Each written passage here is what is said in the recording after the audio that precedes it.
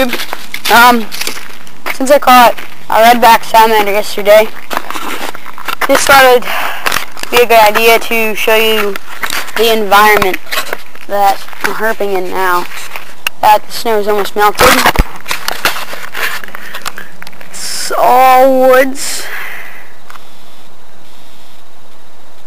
It's all my woods, actually.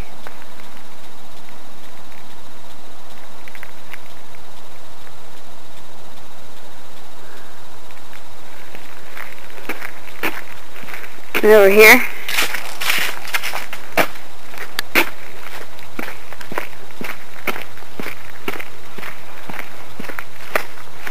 got more woods.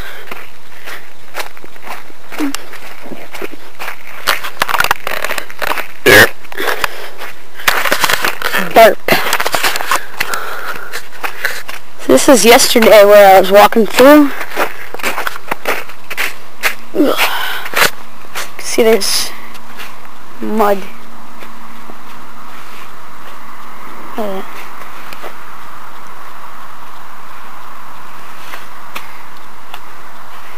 Very muddy. Just got new DCs too. Wearing these out there, gonna run across. And holy crap! Looks like my stepdad cut some trees down today. So this was herping yesterday. Over here. This is all moved. You can guys back here see if there's anything else. Probably not. Kind of herped it out yesterday. There's some left over here back. So herping out here is pretty fun. Mostly because it's hard.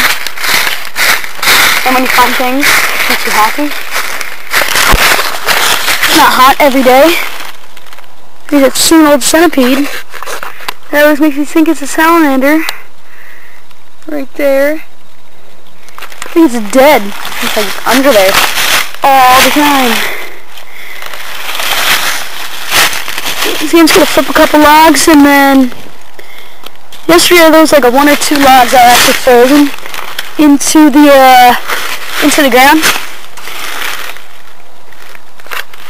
So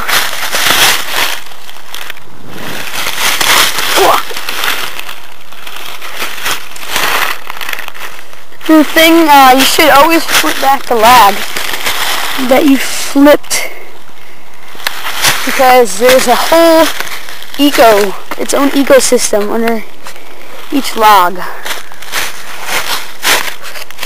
So it's always smart to flip the log you flipped before. This is the exact rock. This stone right here is the exact rock that I found the salamander under yesterday.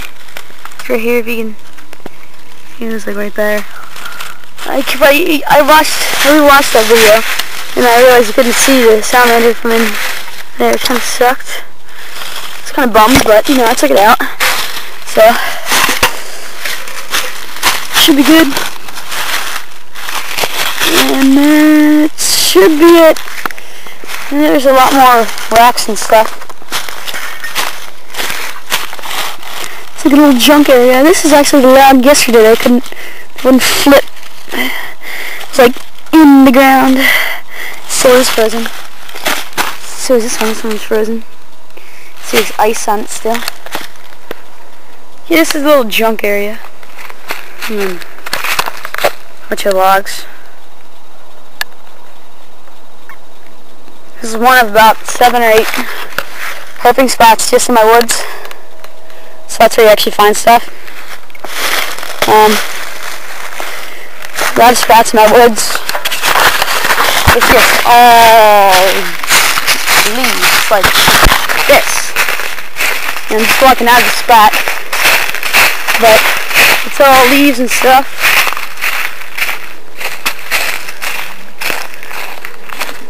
So I just wanted to give you guys, you fellow herpers who enjoy watching my videos, just an idea of what I herp in. And there's one last thing I want to show you before I end this video. Is I actually have a log pile over here. And tons of fence lizards. They're eastern fence lizards.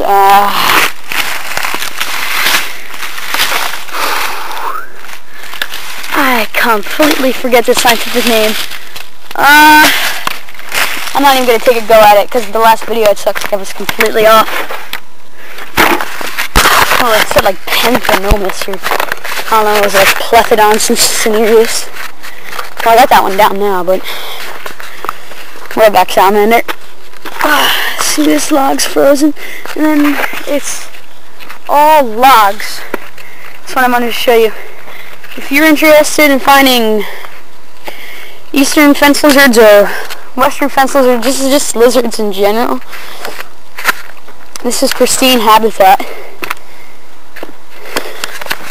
There's many places to hide in it. And a lot of lizards like to take daytime basks in the sun. You know, there's lots of high advantage points like that stick and that one, and you know, just the spots where you think it'd be sunny.